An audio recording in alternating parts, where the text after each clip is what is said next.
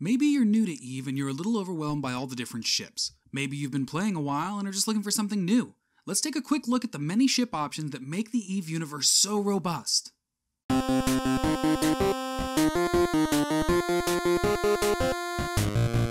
A wealth of information can be found in the ship browser, so let's open that first. On the Neocom, the menu on the left of the screen, click the icon in the square. Here's where it's easy to get overwhelmed. On the top left, you see all the different factions, starting with the 4 base factions, followed by NPC and pirate factions. We'll come back to those because they're a combination of 2 of the main factions. So what should you train into? Honestly, all of them eventually. What makes EVE so incredible is that your pilot can fly any ship, shoot any gun. Amarr beam lasers one day, Gallente drone boats the next. So as you make your training decisions, keep in mind that your path is temporary, and in time you'll be able to use them all. So let's decide on the first ship we want. And in order to do that, we need to know which faction specializes in what. The Amarr Empire wins the award for shiniest boats, and also most memed ships. Their weapon of choice are lasers, which are awesome because they use frequency crystals, which can be switched instantly and never run out of ammo. Close range will use pulse lasers, long range will use beam lasers, and the crystals, like most ammo, further affect optimal range as well as capacitor need. That comes into play as you learn more about your ship's powertrain, but for now, pew pew lasers! Amarr also use drones, and I'm trying not to be biased here, but drones are great. In a nutshell, you deploy them and yell, "Kill my minions," and they go do their own thing. This is nice because the enemy has to deal with each drone individually to cut down your DPS. But once they do, a drone boat is completely defanged. For defense, the Amarr prefer armor over speed, so your ships won't be whipping around the grid quite as fast as other boats, but using armor hardeners and reppers is how you'll stay alive. Armor tank mods go in the low slots, which eat up space you could use for damage mods, but trust me, it all evens out. For electronic warfare, the Amarr specialize in cap draining and tracking disruption. Now, cap draining through neutralizers and Nosferatus are all over the game, but Amarr gets some crazy bonuses to them. If nuding boats until they're dead in the water sounds good to you, Amarr is your best option. Tracking disruption is much less used, but only because it requires more knowledge of what you're doing. Without giving a separate lecture, they make the enemy's guns track very slowly so they have trouble hitting you as you fly around them. They can turn a shark of a ship into a smallmouth bass? Did I also mention how cool they look? To sum up, lasers have infinite ammo but use more cap. Armor tanking grants a big booty, but you're gonna move slower. Cap destabilization and tracking disruption, and depending on the ship, super sexy drones. Bonus points for style and flavor. The Caldari are the most military looking ships, utilizing that sort of Navy fleet color and design. Their ships are named after birds, and they love shooting rockets. Ignoring how missiles would work in space, if you're looking for visual and audible fire and fury, Caldari is your faction. What's interesting about missiles is that as long as you're within range, they always hit. Missiles have a max velocity and flight time, which gives them a maximum range, and if your target is within that range, you'll hit them. There are mitigating factors like explosion radius and velocity, but you can learn to alter those as you move forward. Some Caldari ships also use hybrid turrets, the Gallente weapon of choice. For defense, shields are the name of the game. They take up mid-slots, so juggling your tank and tackle can be a learning experience, but shields regen on their own, and if you build a passive shield tank, it doesn't matter whether or not that Amarr ship neutralizes your cap to 0. But if they apply more DPS than your shield can regain passively, you become super vulnerable. So you try to avoid boats with high alpha strike. Caldari E-War is my favorite kind, ECM jamming.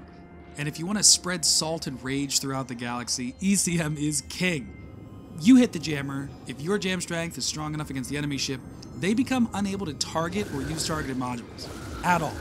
Not on you, not on your logistics buddy, not at all. They just have to wait while the world happens around them. It's glorious. Now there's ways around it. Drones don't care because they target independently, and auto-lock missiles can fire without needing a lock.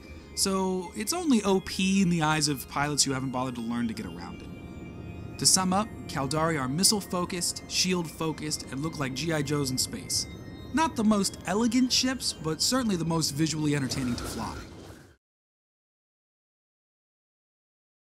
Now, Gallente are my home faction.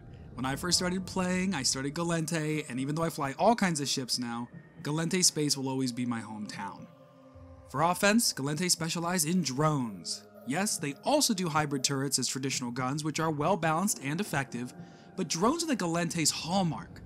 With ship bonuses and increased drone bay, Gallente can bring a terrifying amount of firepower to the field that must be dealt with bit by bit.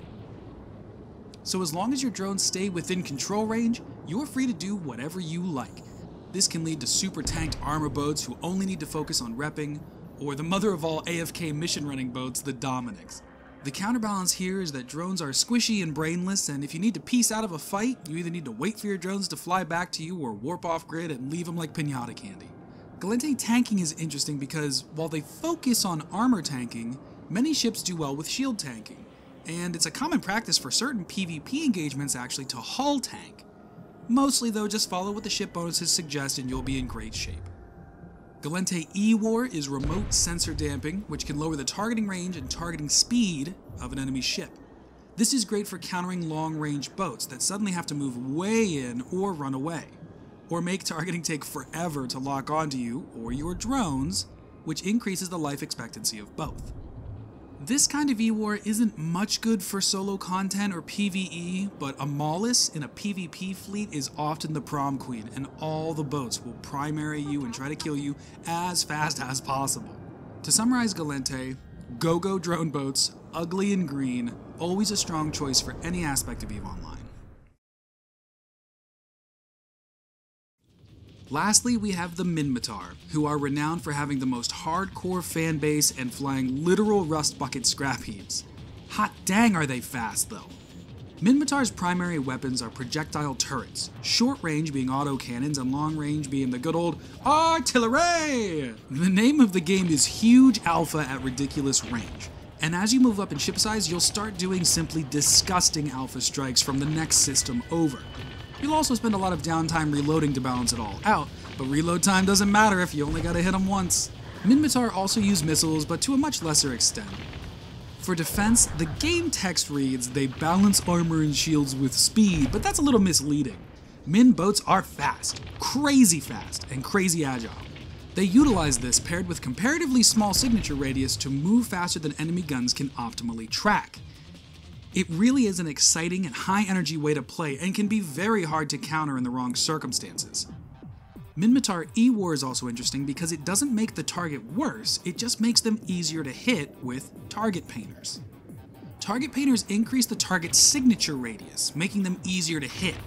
This is a huge force multiplier because it's not relegated to just you. Anyone shooting at the painted target will be able to hit them easier. So if your fleet is doing PvE and nuking primaries off the field, or if your fleet is doing PvP and nuking primaries off the field, you are rapidly increasing everyone's DPS, and that's a quick way to be everyone's best friend. If you're okay with flying boats that look like sheet metal welded to antenna towers, and you can't help but shout loudly when someone mentions your favorite things, you will love playing Minmatar.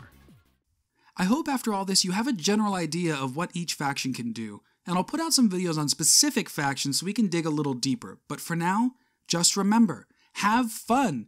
If you have fun shooting lasers, go have fun. If you have fun commanding drone minions like I do, go have fun. Don't get lost in the unending spiral of efficiency and percentage comparisons and extreme niche fits. Don't listen to the bitter vets, fly what you like.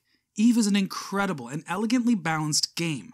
Go enjoy it, and until the next video, Rolling Thunder!